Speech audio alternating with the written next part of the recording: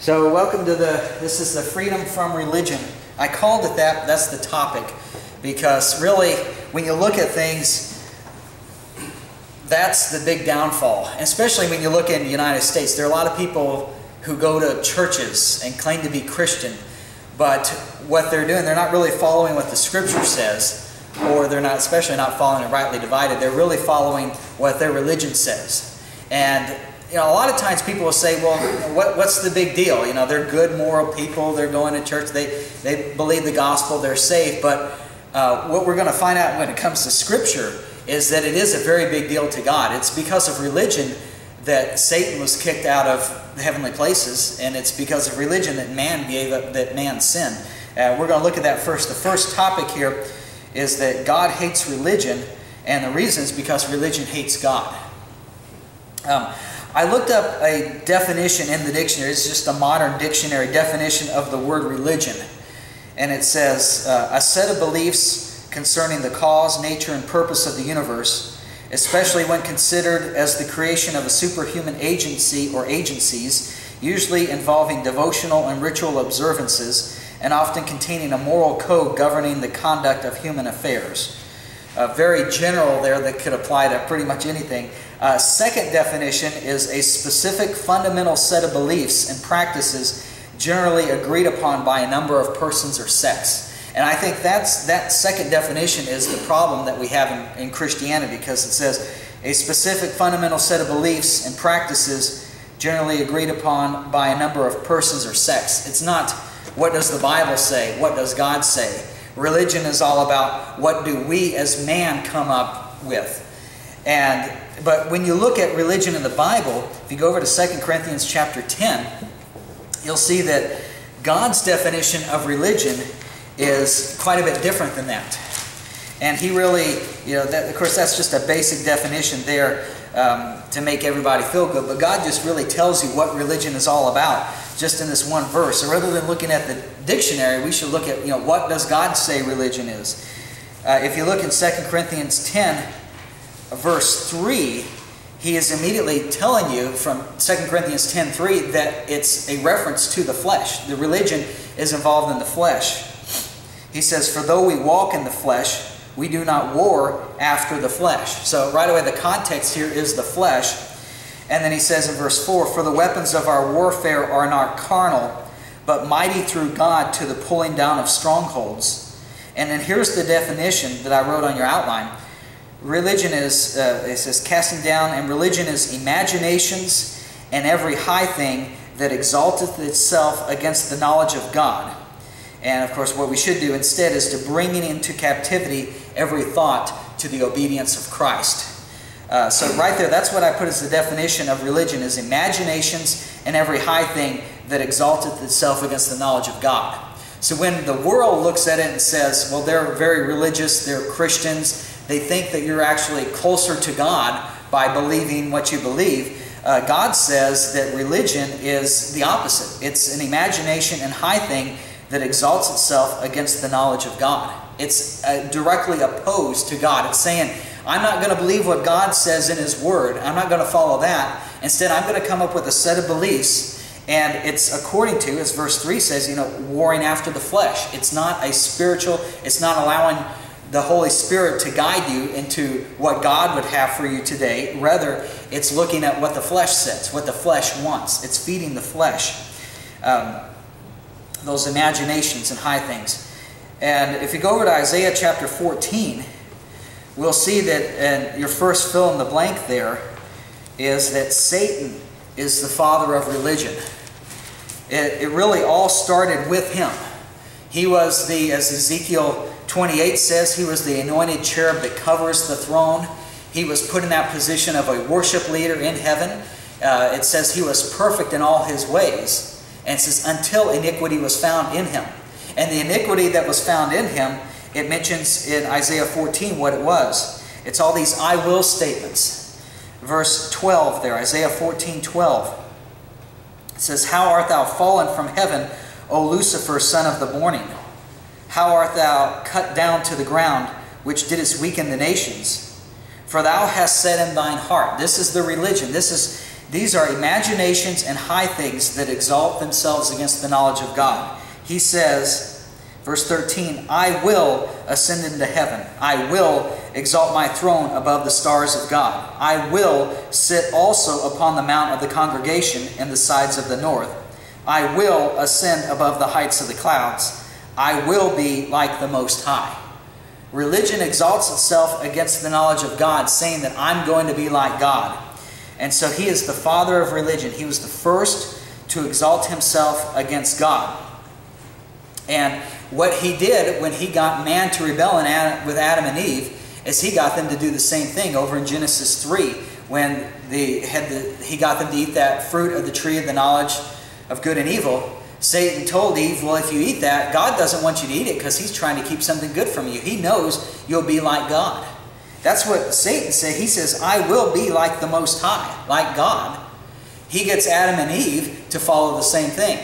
And it's really God, if you look at, if you look at the plan and you understand Paul's epistles and the plan that God has for us, we're blessed with all spiritual blessings in heavenly places in Christ. We are already seated together with him there. In a way, I mean, we're not God, I'm not saying that, but in a way you can say we are like God because we've got all those blessings. We're going to be with him forever in eternal places there in heaven. So God has a plan to exalt us. He doesn't want us staying in the depravity of sin and following our sin nature. God sent his Son to die for us, and that through his blood we are redeemed, and through Christ then we have these blessings in heavenly places. So he's given us all those things freely. So we don't have to use religion to try to get it ourselves, but yet that's what man does. Man says, I've got to do it myself. It's the pride of man. Satan in his pride says, I'm going to be like the Most High God, and so he decides, I'm going to do it myself. God already had a plan.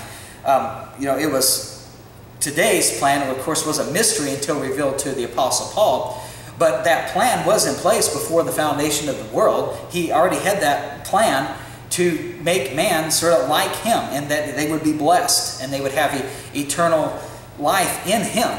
They already had that. God already had that plan for us, but yet Satan, he was already in a position as worship leader, as the anointed cherub that covereth, to be in eternal places forever with God. He already had blessings, but yet he says, I'm going to do it myself.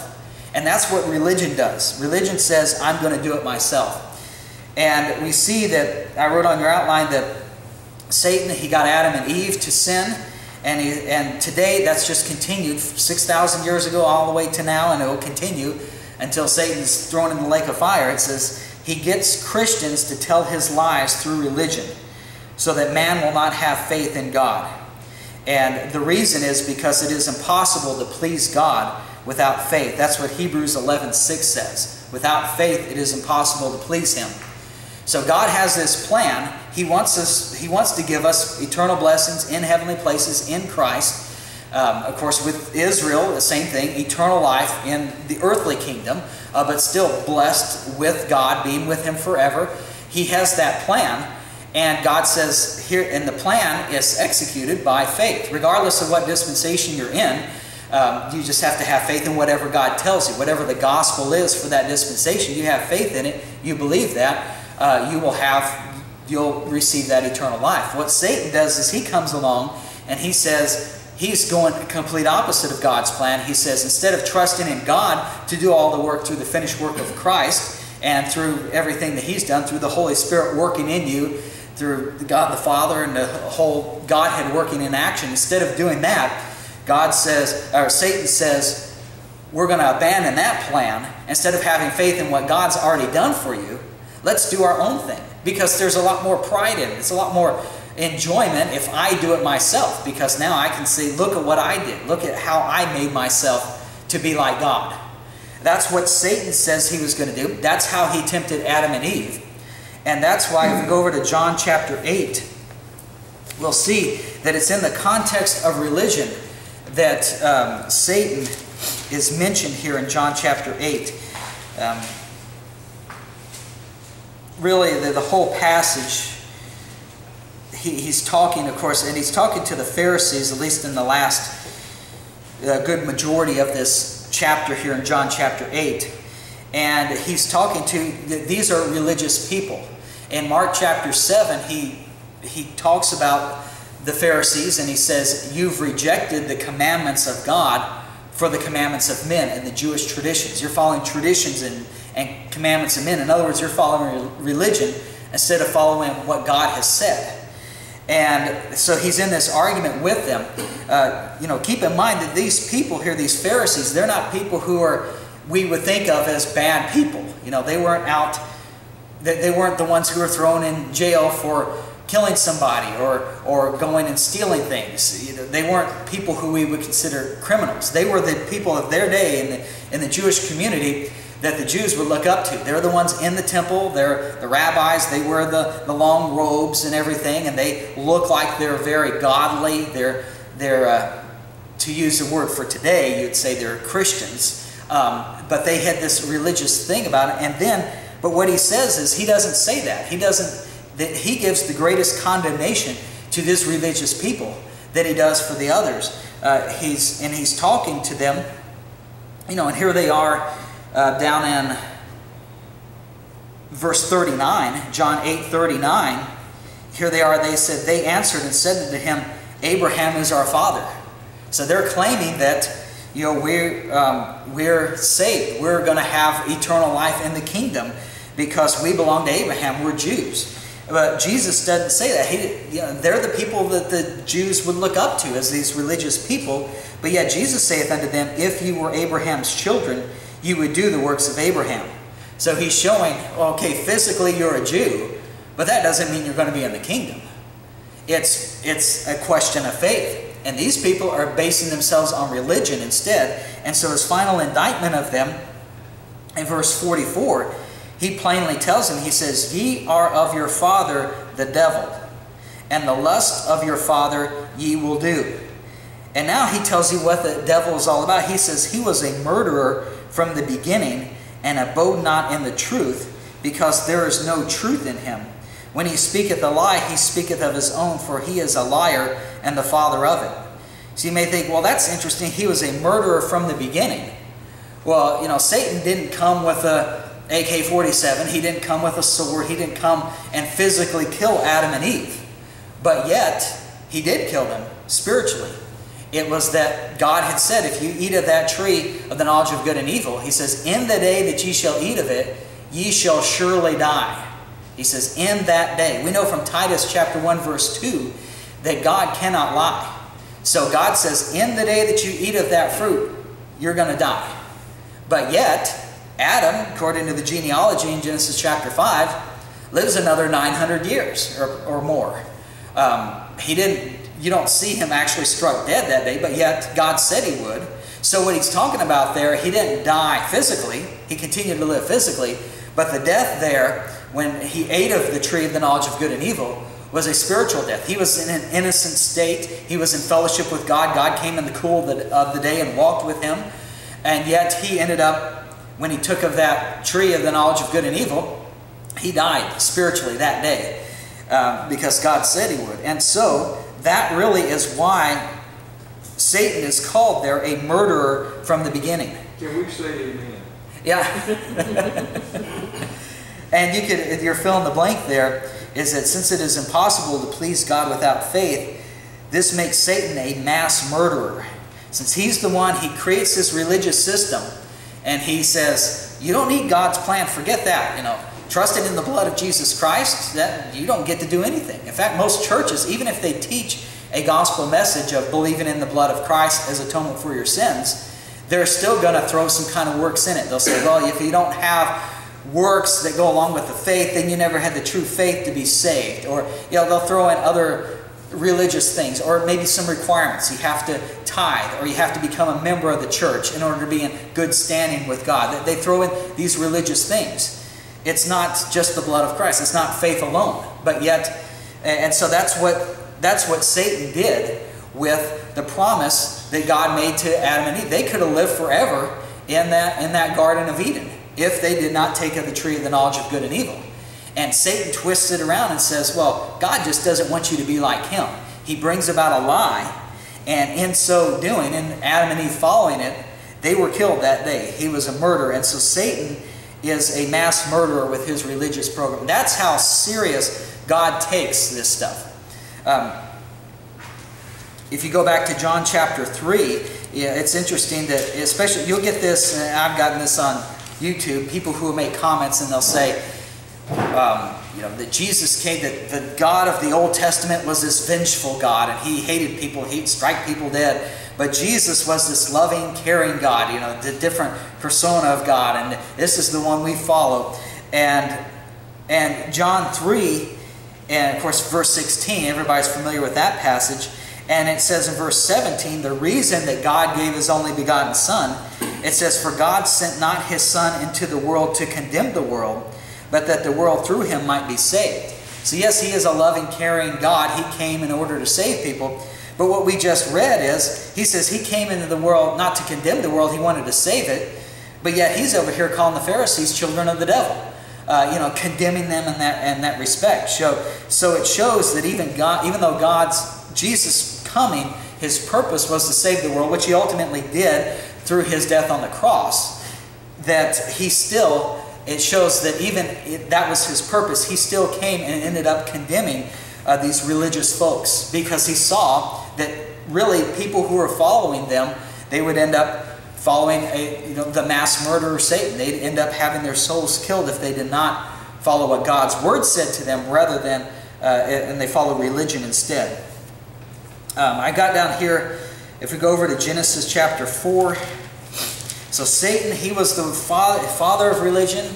He got Adam and Eve to sin, and he's just been a murderer since then. Whoever decides, I'm not going to have faith in God's plan, but I'm going to do it myself in the pride of man, in the flesh, and I'm going to follow what Satan has ultimately, then they will end up losing their souls in the lake of fire. And we see a demonstration of this physically, what religion does with the story of Cain and Abel.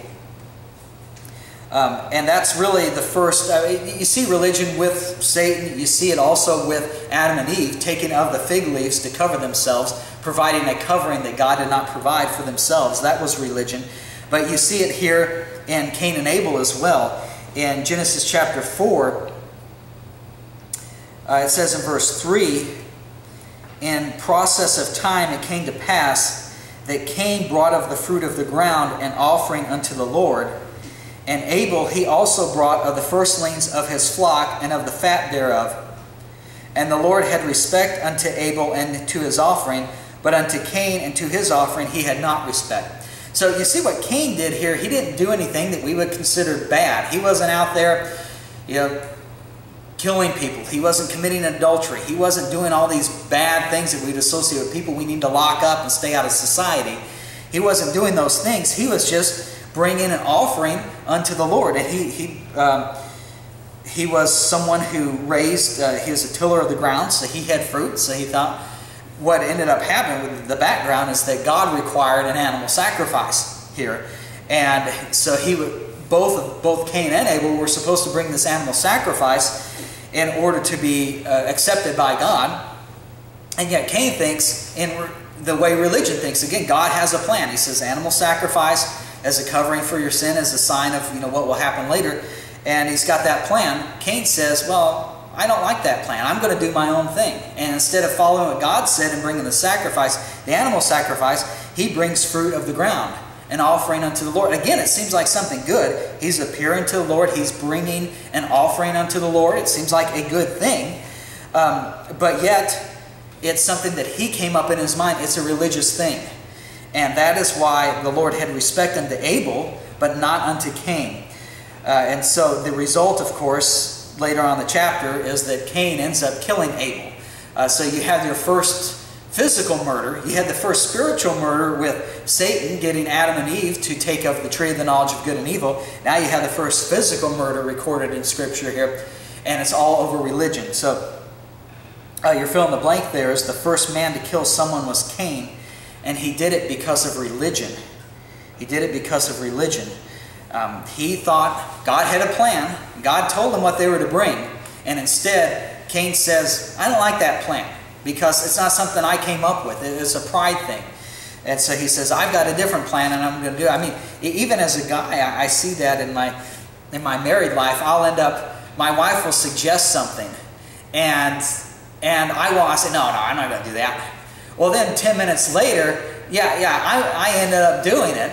The reason I rejected it as first is because it wasn't my idea, because she's the one that came up with it. So why am I going to follow that? So I'm going to follow my idea.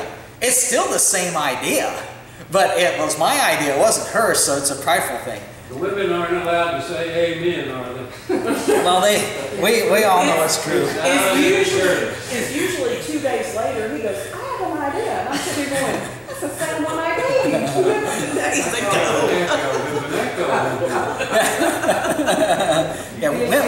Women are to keep silence in church. You're not allowed to talk about that. Hey. And so you see that just in our lives. So it's the same. Really, that's what religion is about. God has a plan to give us eternal life in Him, and here we are. We know the plan, but out of pride, we think, well, I'm gonna come up with my own plan.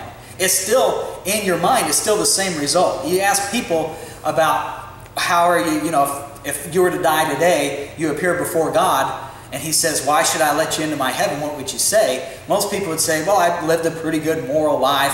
I tried to obey the 10 Commandments. And they'll say things like that. They won't say, by the grace of God, by the blood of the Lord Jesus Christ. Everybody wants to have eternal life and have these great things for all eternity. But most people will not go along with God's plan because that wasn't my idea. And not only was it not my idea, but I don't have to do anything for it. I don't have to go to church. I don't even have to pray. I don't have to do good works. All I have to do is believe. That's nothing. So I don't like that because I don't get any glory out of that. So I'm going to do my own prideful thing. And that's what Cain did here. And because it goes against God's plan of by faith, and it's all by the blood of Christ, then God does not accept, I put down there, God does not accept sacrifices offered in His name. Because in this case, if you go over to Amos chapter 5, we're going to see an example of the religion here. Amos, one of those small minor prophets. If you find Ezekiel, then it's Daniel, Hosea, Joel, and then Amos. There are a lot of examples that we can find, especially in the Old Testament. God's already laid out a plan. He's given it. He says, here are the commandments to follow. Here are the rules. He's got certain sacrifices that they're supposed to bring on Sabbath days, new moons, different feasts. He's got all these requirements under the law. And basically, He's saying, okay, Israel, here's what I require. Go do it. And here we see in Amos chapter 5 that this is, of course, later on in Israel's history, that they are doing the things that God required. But the thing is, they're doing it out of religion. They're not doing it out of faith, saying, okay, I realize my sin, and I'm going to trust in God's plan here, the law. I'm not obeying the law perfectly. I'm going to bring the animal sacrifices that He says under the law. I'm going to do those things under the law in faith that God will redeem me out of that and give me eternal life. That God will redeem me out of my sinful condition.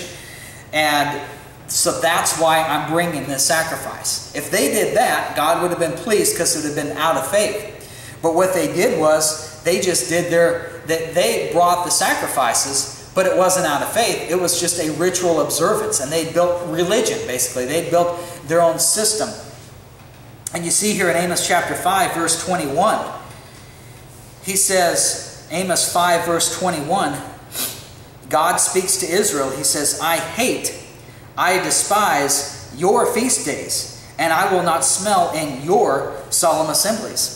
Well, over in Leviticus 23, He says, thus saith the Lord, these are the feasts of the Lord. And He gives the certain feasts. He had the spring feast, the fall feast, and He gives when they're to celebrate and everything. God is the one who came up with these feasts. He came up with the Sabbath day. Remember the Sabbath day to keep it holy. He told them to go through that. But yet in this verse here, He doesn't say, I despise my feast days, the feast of the Lord. I will not smell in my solemn assemblies. He doesn't say that. He says, I despise your feast days, and I will not smell in your solemn assemblies. Even though God was the one who prescribed these things, because they didn't do it in faith, that God would redeem them somehow through that law covenant there and give them eternal life in the kingdom. Because they didn't do that. They did it out of religion, and they made a ritual thing out of it. And I look holier than the other person if I go in with, the Pharisees, they'd wear their boxes, and they'd put them on their forehead and on their arms, and they'd wear the long robes with the fringes and everything, and they look good to everybody. Jesus said for a pretense they make prayers, that when they fast they would put ashen faces and make it look like they were really doing these great things for God. Instead of just doing it out of heart of faith, they were doing it for religion's sake, to look good to man. And so God says, I hate that. I despise it. And even though you're doing the feast days and the solemn assemblies, I'm not going to accept it. Verse 22, though ye offer me burnt offerings and your meat offerings, I will not accept them, neither will I regard the peace offerings of your fat beasts. Take thou away from me the noise of thy songs, for I will not hear the melody of thy viols. But let judgment run down as waters, and righteousness as a mighty stream. Have ye offered unto me sacrifices and offerings in the wilderness 40 years, O house of Israel? And now he gets to the heart of it. When they're offering these things, they are offering out of faith to God. They're offering it out of a religious worship. And he says, as far as he's concerned, even though they carried a physical tabernacle around the wilderness, God gave several chapters in Exodus where they were to build this tabernacle and they were to carry it around with them, and God would indwell the tabernacle and meet with them there. They carried it around. They built it as God had prescribed, but because they were doing it in the name of religion, in verse 26 here, he doesn't say it's my tabernacle. He says, but ye have borne the tabernacle of your Moloch and Chiam, your images, the star of your God, which ye made to yourselves. Therefore will I cause you to go into captivity beyond Damascus, saith the Lord, whose name is the God of hosts. So you've got here, in other words, even if you do what's prescribed by God, if you do it out of a prideful thing, out of trying to look good to men, and you're trying to work your way to heaven and you make your own righteousness, then God does not accept it. This is how, even though they're doing what God had prescribed, because they're doing it out of the wrong attitude, God will not accept it. He says, you're not carrying around my tabernacle in the temple, even though that's physically what you carried around. Spiritually, you're carrying around a tabernacle to Moloch and to these other gods, because you're worshiping them. Your heart attitude is of the flesh. It's of religion. So your fill in the blank there is that God does not recognize their feasts, Sabbaths, and sacrifices, even though God is the one who prescribed them. God does not